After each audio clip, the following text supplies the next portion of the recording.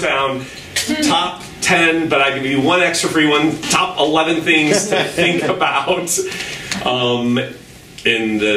during the break and into the new year. And these are things that we really kind of kept coming back to over and over again, I think. So, number 10, get outside yourself. And when I mean get outside yourself, it means just get outside of the left brain, linear, critical thinking, judging part. The part that is trying to dissect and annihilate you while you're trying to be in something. Just try to be in something more. Your life completely. Try to just be in stuff more without editing, without judging, without censoring. Not just in class, you got to try to do it more in life. As you do it more in life, you start to do it more in class. It never gets completely turned off. That's why we have a left brain, left hemisphere, right hemisphere. But the joy comes in being able to remove yourself from all the junk, chatter, right? Try to do it more. Just immerse yourself. What's the worst that can happen is nothing bad at all. It's like complete absorption in the moment, the way we are really designed to be. Number 9, don't use absolutes anymore in your life. This is good for everybody. Like, it's always ... or I never ... Sound familiar, right? I can't ... Yes, you can. And it's not never. Sometimes things happen. It's not always. Don't think in absolutes. Number 8.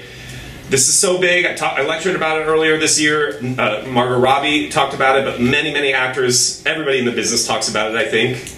Who's the first person to talk about it was William Golding, way back in like the 70s. You have to realize nobody knows anything. If you can get your head around that, that doesn't mean there aren't smart people, insightful people, people who can advise you and help you. But the truth is the person who knows is yourself. And what I like to think, I thought of it another way, is another way to think about it is it's not, you know at least as much as the next person. If you could think about it in those kind of terms. And that obviously there's still stuff that we all need to know, or we're learning, or we're all evolving and progressing, but it's okay for you to create, to play, to have success, to be in love, to have deservement just right now with just what you know right now.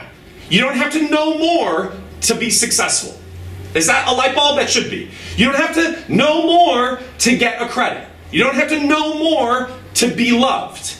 So we just got to try to like evaporate this idea that everybody else knows something that you don't know. They don't. The good ones are trying to figure it out.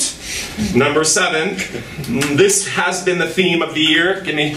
This has been the theme. Being a it. Amy Adams said this. I lectured on this when I was in London. Amy Adams said this in the LA Times about a breakthrough she had that she was talking about when they were interviewing her about The Arrival that just came out. She says, I see when I stopped needing to be perfect, I stopped carrying the weight of criticism. I really was so tired of giving a because I just gave so many all the time. Stop giving a knock. And what happens is it comes back to like point 10. You're going to be immersed in yourself and you're not going to worry so much about what you think other people think. Number 6, question all narratives. Listen, if we believe the things that we've been told, we would still believe that the earth is flat. Seriously, I think some people still believe that. And some of them may have voted for Donald Trump. My point is, you have to question, why do we believe the things that we're taught? It's conditioned beliefs.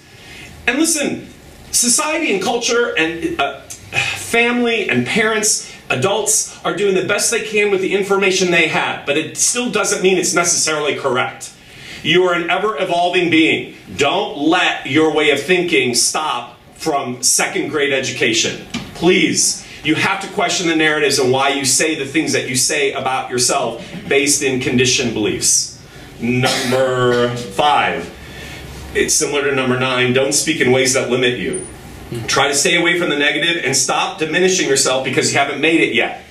It's a big thing we've been talking about in all the classes this week. What does that mean anyway? What does making it mean? What does that mean? The older I get, I realize that is a fairy tale that somebody has perpetuated that, again, is a narrative I believe. That my life will finally happen when this. My life is happening now. Actually, the greatest portion of my life is happening and has happened. It's not going to happen once I fill in the blank.